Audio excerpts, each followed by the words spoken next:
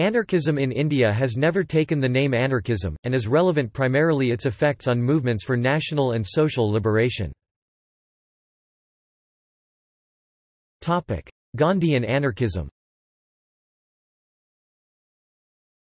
The local conditions were pertinent to the development of the heavily anarchic Satyagraha movement in India. George Woodcock claimed Mohandas Gandhi self-identified as an anarchist.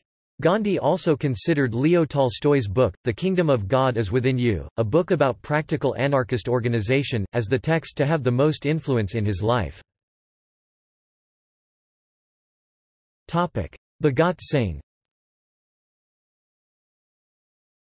Before 1920, an anarchist movement was represented by one of the most famous revolutionaries of the Indian independence movement, Bhagat Singh. Singh was attracted to anarchism. Western anarchism and communism had influence on him. He studied the writings of Mikhail Bakunin, Karl Marx, Vladimir Lenin and Leon Trotsky. Singh wrote in an article, Singh was involved in the Hindustan Socialist Republican Association and Naujawan Bharat Sabha, translated to Youth Society of India. By the mid-1920s Singh began arming of the general population and organised people's militias against the British. From May 1928 to September 1928, Singh published several articles on anarchism in Punjabi periodical, Kirti.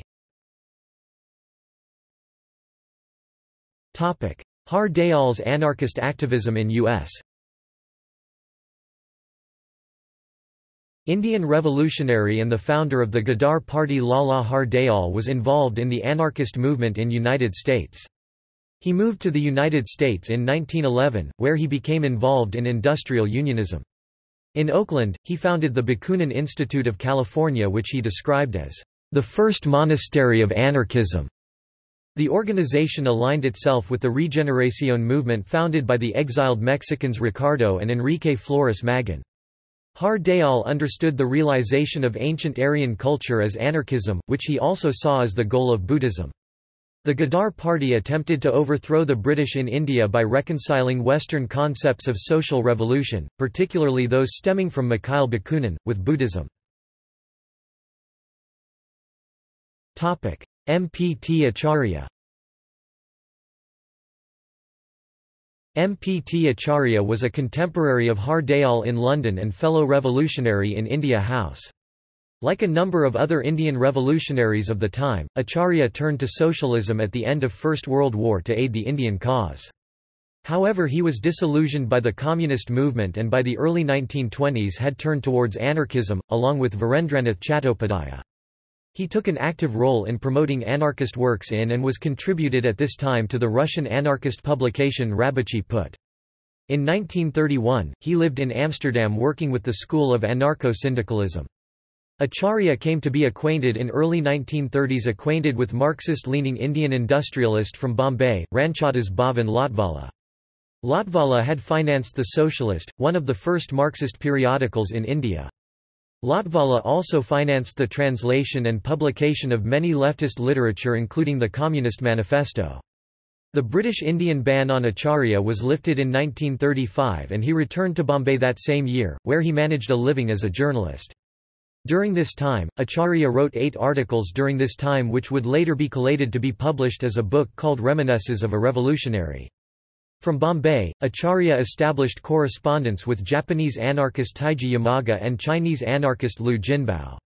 The result of the correspondences led to the 3 establishing contacts with Commission de Relations de l'Internationale Anarchiste, Liaison Commission of the Anarchist International. In the following years, Acharya contributed to anarchist publications such as Freedom in London, Tierra y Libertad in Mexico and Contra Current in Paris. He also remained in correspondence with Albert Meltzer for more than 15 years. In the following years Acharya was appointed Secretary of the Indian Institute of Sociology, established under Lotwala's patronage in the 1930s. In later years, Acharya's influence on the institute saw it adopts a number of statutes in 1947 and subsequently the institute adopted the name of Libertarian Socialist Institute. His views on economic matters were profound and in 1951, Free Society Group of Chicago published his work How Long Can Capitalism Survive? In 1951. Dave Andrews. Australian Christian anarchist Dave Andrews lived in India between 1972 and 1984. In 1975, he and his wife founded and developed a residential community in India called Ashiana, out of which grew Sahara, Shuran and Sahasi, three well-known Christian community organizations working with slum dwellers, sex workers, drug addicts, and people with HIV, AIDS. When Indira Gandhi was assassinated in 1984, thousands of Sikhs were murdered by violent mobs. Andrews resisted this through non-violent methods of intervention. The Andrews were forced to flee India soon thereafter. See also: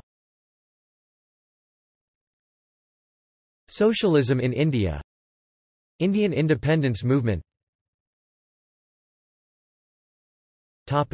Notes. Further reading: The Libertarian, Quarterly, 1951, Bombay, Bombay Socialist Institute. The Gentle Anarchists, A Study of the Leaders of the Sarvodaya Movement for Nonviolent Revolution in India by Geoffrey Ostergaard and Melville Curl, Oxford, Clarendon Press, 1971. The Perennial Appeal of Anarchism. In Polity, Volume 7, No. 2. Winter, 1974, pp. 234–247 by Michael R. Dillon.